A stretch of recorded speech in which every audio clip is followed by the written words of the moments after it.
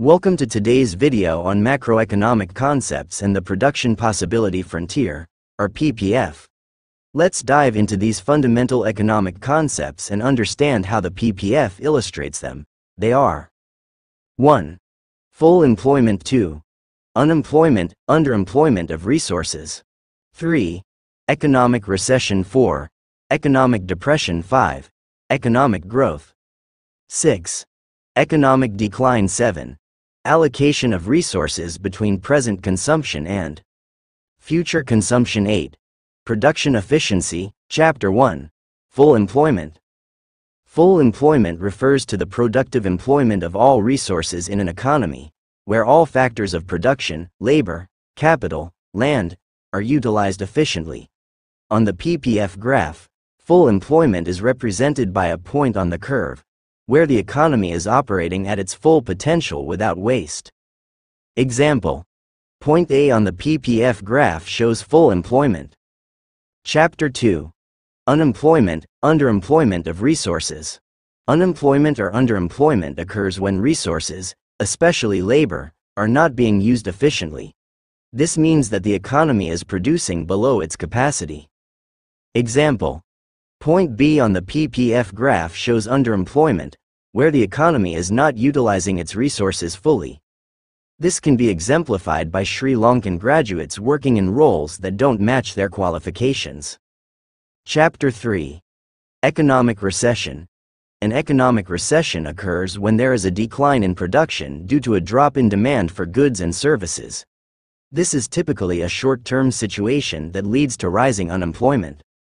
Example: in the PPF graph, an economic recession can be represented by a movement from point A, full employment, to point B, unemployment.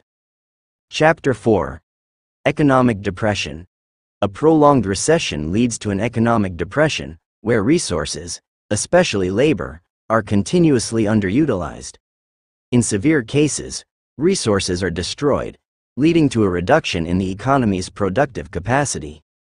Example: in the PPF graph, a long-term depression with resource destruction causes the PPF to shift to the left. Without resource destruction, it remains at point B, reflecting underemployment. Chapter 5. Economic growth.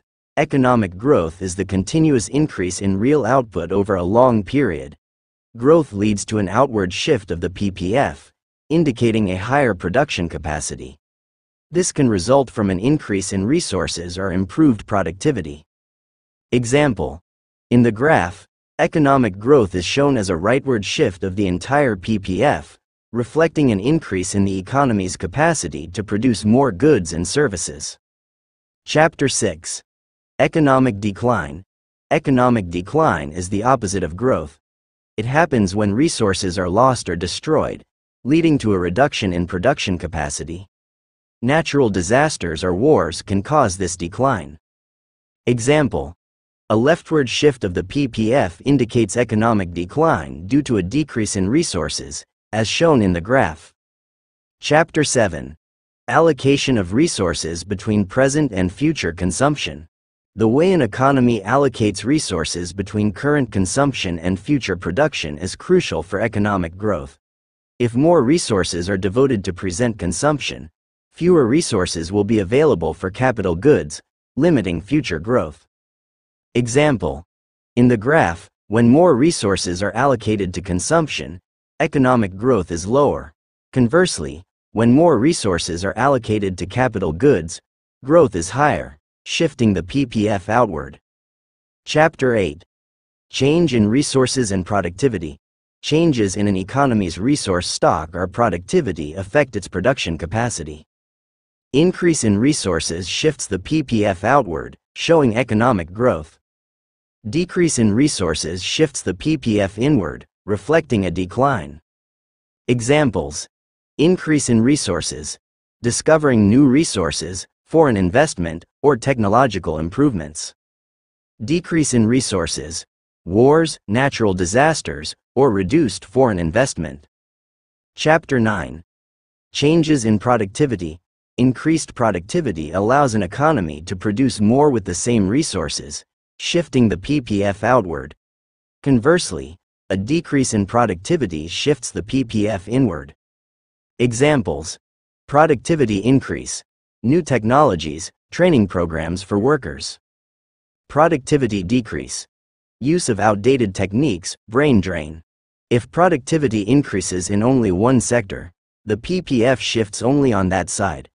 For example, a boost in capital goods productivity moves that side of the PPF outward.